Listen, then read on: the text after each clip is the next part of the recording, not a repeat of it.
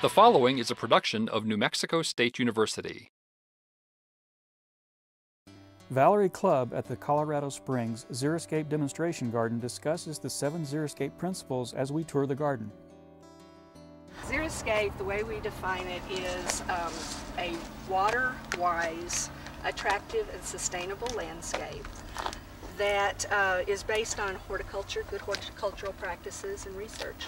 And there are really 7 principles. If you follow that, you've done that. Absolutely. They're not necessarily steps, they are principles. The first one is the planning and design. If you don't plan well, you're not going to have an effective landscape. Amending the soil, especially in our area, is so important.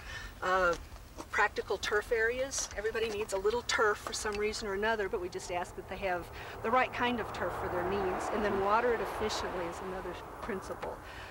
Very important. Plant selection is important. There are a lot of natives that'll do well in the landscape. Mulching, if they have an existing landscape, mulching is so important. That's the one thing they can do to be more water-wise. And then, of course, maintenance is very important. Can't leave that one out because No, maintenance you can't. is part of any garden. Absolutely.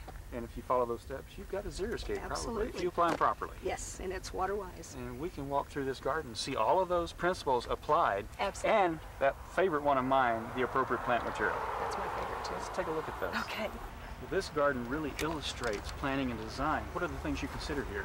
There's a lot of things to consider when you start planning your landscape, and one of them is what's already existing, and also the way you want to use your landscape.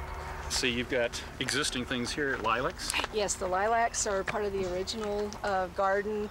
When we designed it, we did design it so that there would be some shade with the trees that we've planted. We wanted to give homeowners an option for the high water use bluegrass. So we planted a thyme lawn, and as you can see, we planted it in a pea gravel mulch.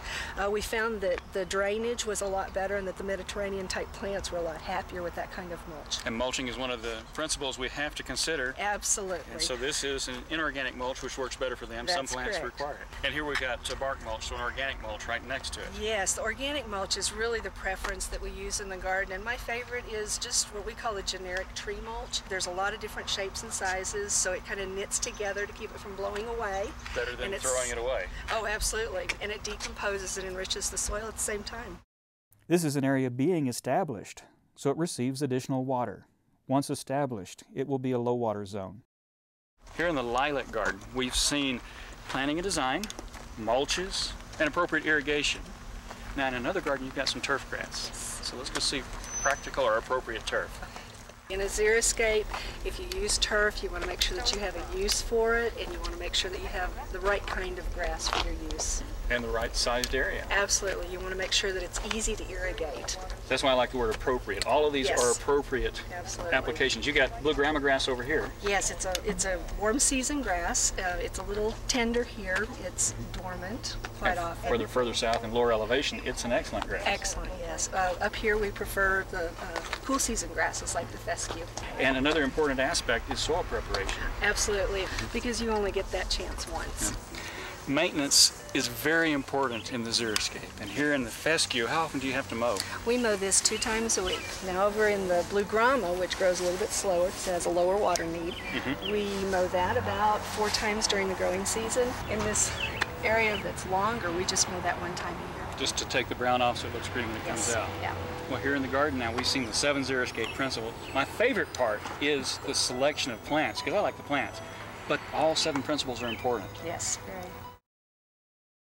The preceding was a production of New Mexico State University. The views and opinions in this program are those of the author and do not necessarily represent the views and opinions of the NMSU Board of Regents.